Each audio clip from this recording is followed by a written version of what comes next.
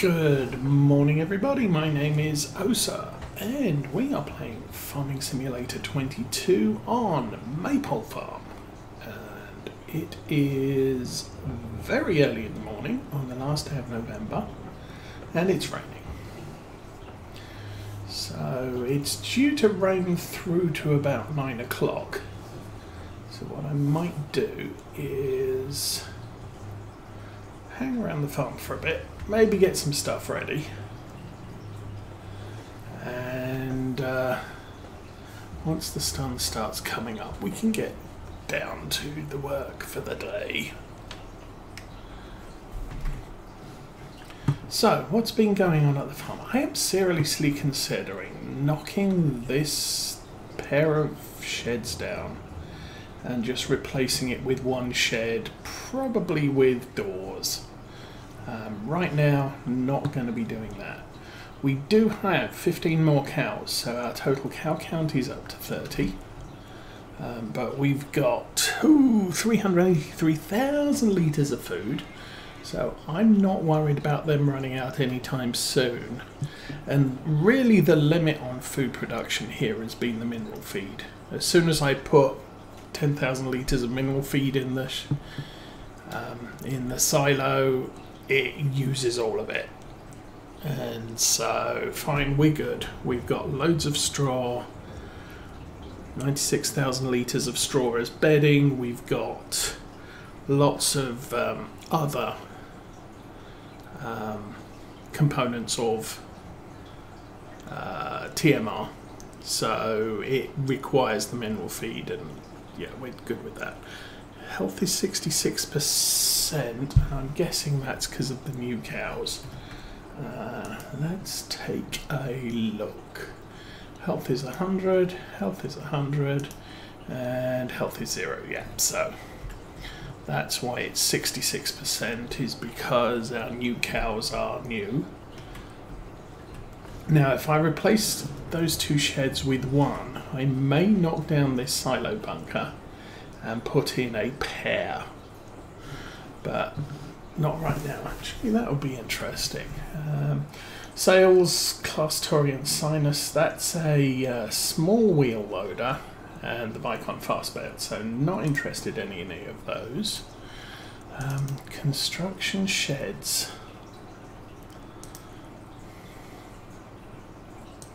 I wish I could get a close-up. So that's a small garage, 106. Oh, these are all the base game ones. Okay.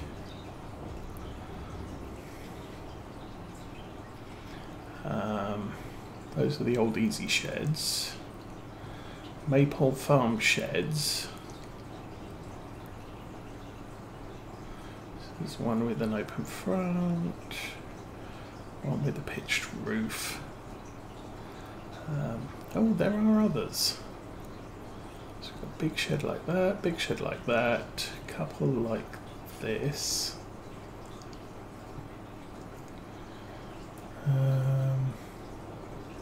And I have heard using these doesn't benefit as much as it did in 19.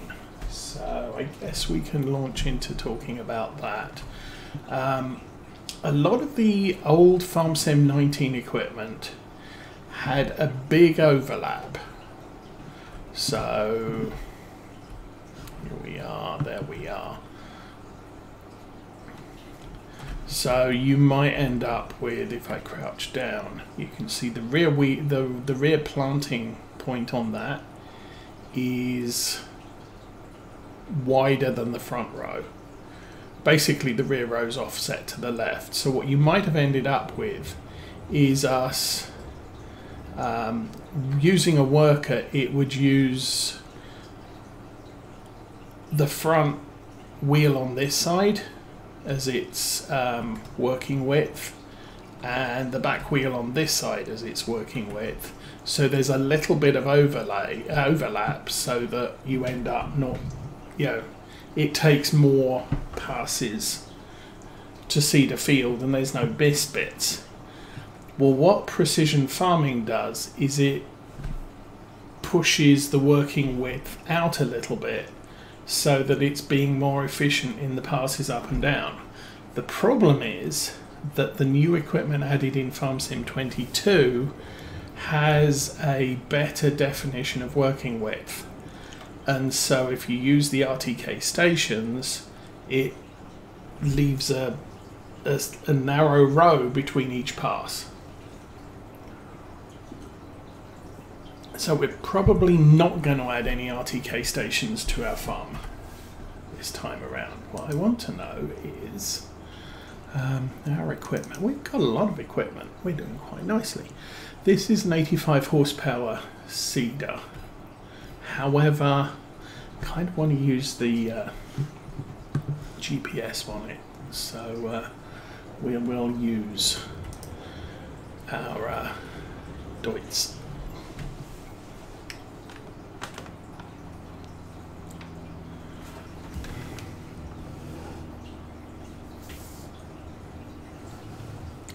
So potentially the last job I'm going to be using this seeder for. We may get a new one next year. Strongly considering this one, which is a 240. I'm probably going to need a bigger tractor, but it is 8 meter. It does seed and fertilize, and for right now, I just need to plant a field of grass when it stops raining.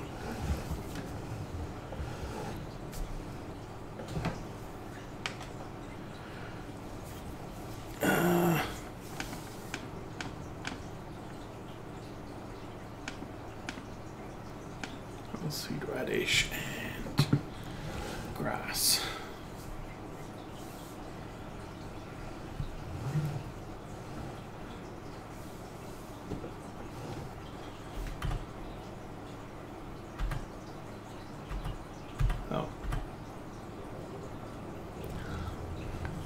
So I think the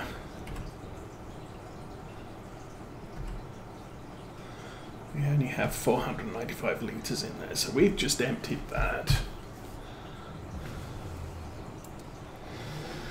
The button that opens the lid on this planter, I think because, or seeder, because it has the option of running with fertiliser,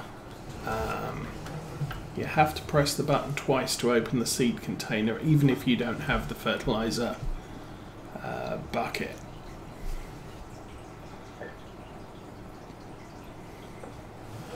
Oh, we've also paid off 50,000 of our loan again.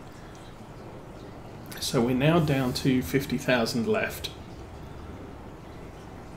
which from today onwards will reduce our interest payments, which is a good thing. So I'm going to jump out of that, and we will speed up time to 9 o'clock. See if the sun rises and the rain dissipates. So yeah, last Saturday we had a problem with Twitch, so I didn't end up streaming, but I did hire a worker and some equipment to plough this field. Big Tall Man Gaming, good day, welcome to Saturday stream. How have you been? Yeah, so sorry, we ploughed this field, we ploughed the field over there. I leased a lime spreader and spread out both these fields.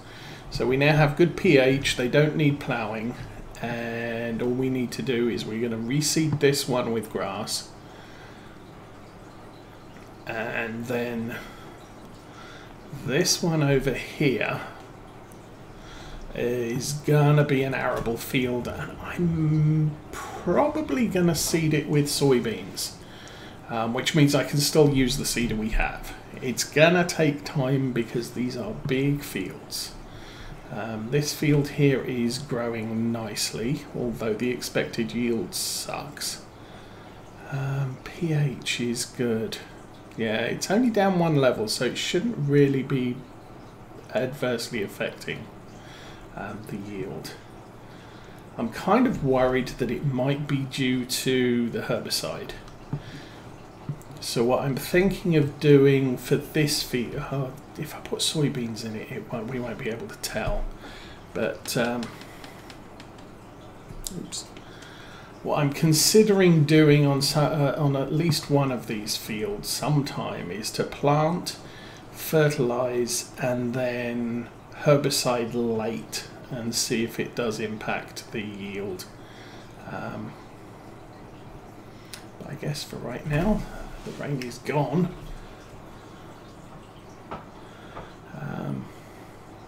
Is 495 litres of seed sufficient? I do wish we had the realistic seeder mod. It's kind of fun to use, but it basically lets you buy crop specific seeds and disabled the whatever it is on. That's not the button I wanted. That one. The seed select. So the Y key. It disabled that on seeders, so you couldn't change what was in the seeder.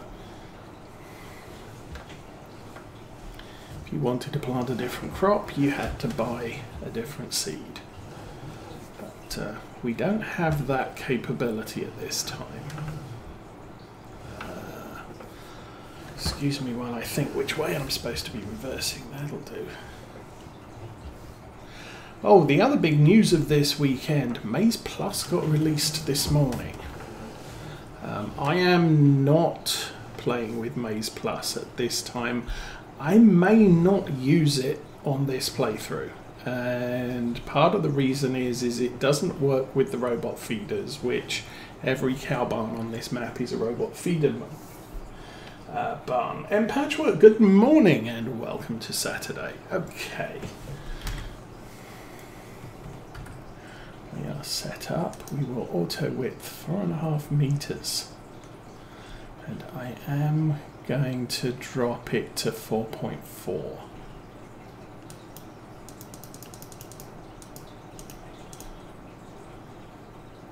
Okay. We are going A heading, set A, heading 0, back. X, lower the seeder. Don't think you have to activate this one. This one is just run on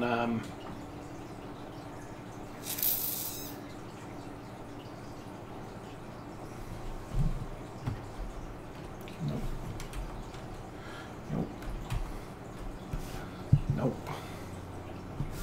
Thought I had set this up.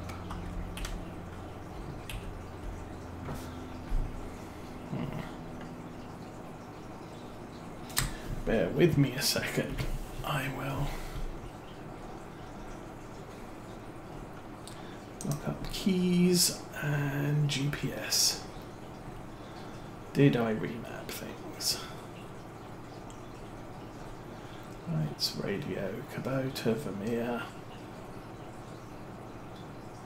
Better contracts, cultivated dusty lands, easy development. Follow me, guidance steering. Shift track right, shift track left.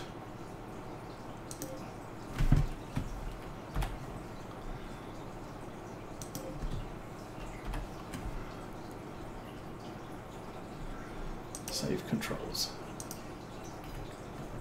Okay, so now, there we go. We can reposition the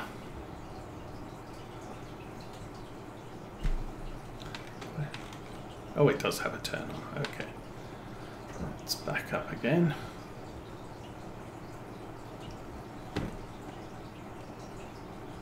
And go. Okay, so seeding grass. Yay. So yes, having hired a ploughman for this field, I did have to scoop up an awful lot of rocks. So last weekend was pretty much a worker ploughing, me scooping up rocks, and I used the bucket, but it still took a couple of hours. And then spreading lime. So that is all done. As I said, we're still working on the small cheap equipment. Oh, another thing we learned this week, the crop sensors. Don't use them when you're seeding. Crop sensors detect the nitrogen levels in a crop. So if there is no crop on the ground, the crop sensors technically don't work. And they can cause problems with your seeding coverage. So the thing you need to do is, while you can seed with a seeder that has fertilizer, really what you want to do is just let it do an automatic with the solid fertilizer that you're planting, and then go back later with either a solid or liquid solid spread liquid sprayer. Turn the crop sensors on and get your environmental score top up for fully fertilized properly. So at the moment, not an issue. We just have a straight seeder, doesn't do fertilization, so there's nothing to worry about. But when we do start working our way up the equipment, we are definitely going to need to think about fertilizing on the plant and then going back and fertilizing a second time, which is kind of what farmers do anyway. But you must make sure that you turn off the crop sensor, or you can end up with strange things happening with your seeding. I think it leaves stripes. I can't remember whether it's in the fertilization map or whether it's in the seeding map, but you really don't want to miss bits when you're seeding.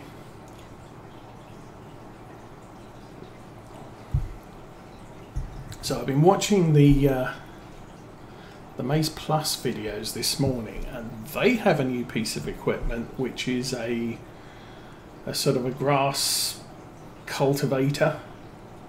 So if you have grass fields that need to be ploughed, you can run that over the field and it will remove the needs ploughed state without doing what I've done here, which is destroying all of the crop in the ground. So we ripped up all of the grass, and then now we're having to put it all back. And if I had a grass cultivator, that would not be a problem for us.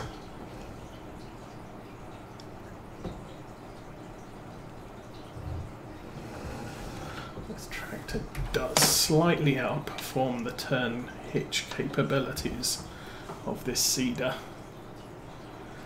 So the plan here, I'm doing alternate rows, and then we'll do the headlands separately,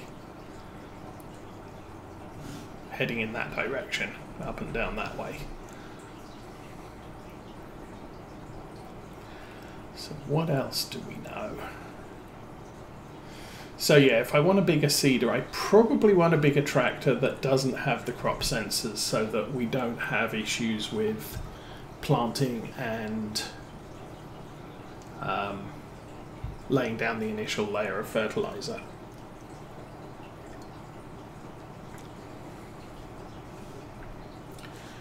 What else is in Maize Plus? So yeah, Maize Plus, you know, obviously most of it is the silage thing, where you've got corn silage, whole crop silage, grass silage, 4 stages of grass. So you have fresh grass, you have conditioned grass, you have, getting stuck on the pole, semi-dry grass, and then you have hay. Mowers can make conditioned grass. Tedders turn conditioned grass or dry grass into conditioned grass, and then into semi-dry and then hay. So a lot of what we were used to in Farm Sim 19. Obviously clover and horsegrass and alfalfa, not available there, specific to a map, but the functionality is in the game for that too, or in the mod for that too. The whole animal food mixing thing is changed. They have a mod for grazing, so theoretically we could turn grazing on and they would eat the grass. Our cows would eat the grass in that field over there. But as I said, it doesn't work with the robot feeder, which would kind of necessitate our shed being removed and replaced with a normal shed, and then doing all the Maize Plus stuff from there. So it may be something that Cavalier Roy considers, or it may not be. I should have done triple rows rather than doubles.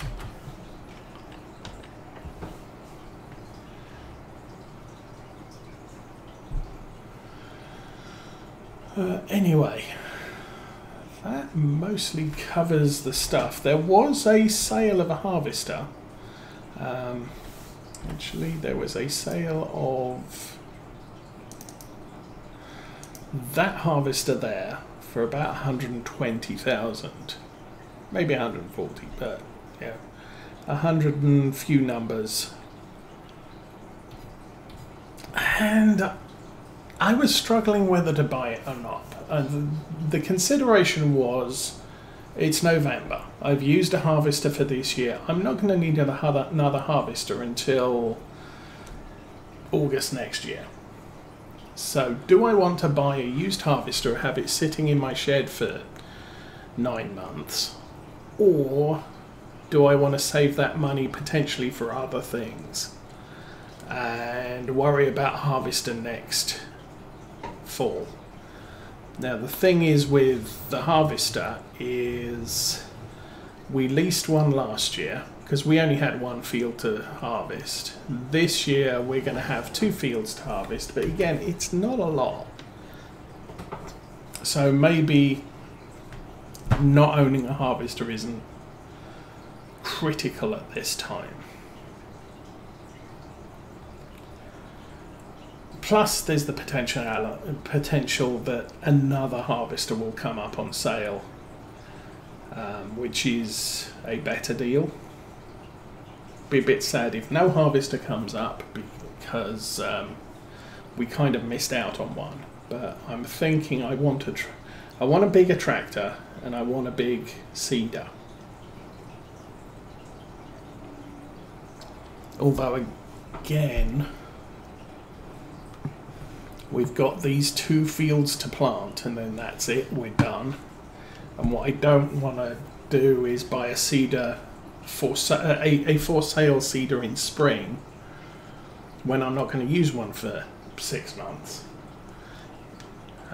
I don't really like tying up my money in equipment I don't have a use for right this minute. Now that said, obviously if I do have a need for something, it's much better to buy something that's on sale and maybe later upgrade it. So while that New Holland harvester is a little bit on the small side, it would be something I'd be looking at upgrading later anyway. I don't know. I'm still, as you can tell, undecided whether skipping out on it was a good idea or a bad idea. But it has allowed us to sell or to pay down the debt a little bit more. I could pay off the debt completely.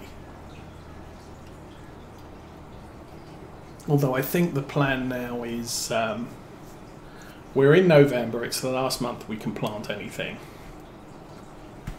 I'm not sure if it's just grass or whether there are a couple of other things we're allowed to plant. Maybe we'll check on that when we start the next row.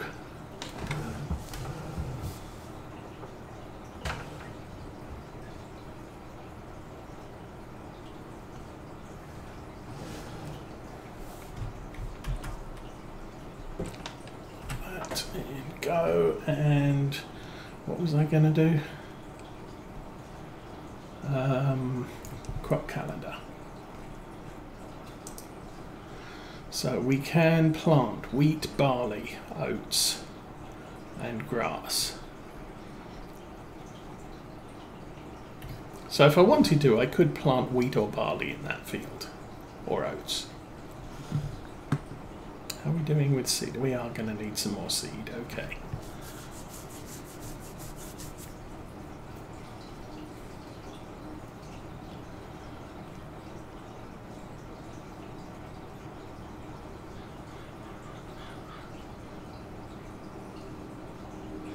I think for seed it is cheaper to buy it in packs at the store and bring it to the farm, but I may just... Hey Starbuck, yes, was just talking about Maize Plus has come in. Probably not using it on this map unless Cavalier Roy says it's okay to. One of the reasons is that the robot feed cowshed does not work with Maize Plus.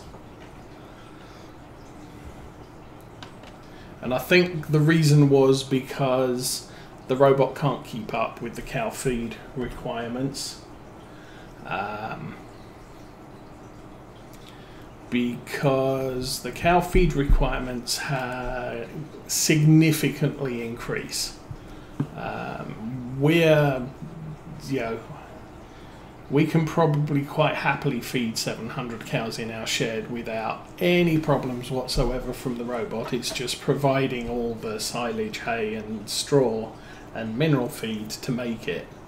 But with Maize Plus, they were basically saying if you look at the small cow thing, animals, cows, this one, base game with the cat or with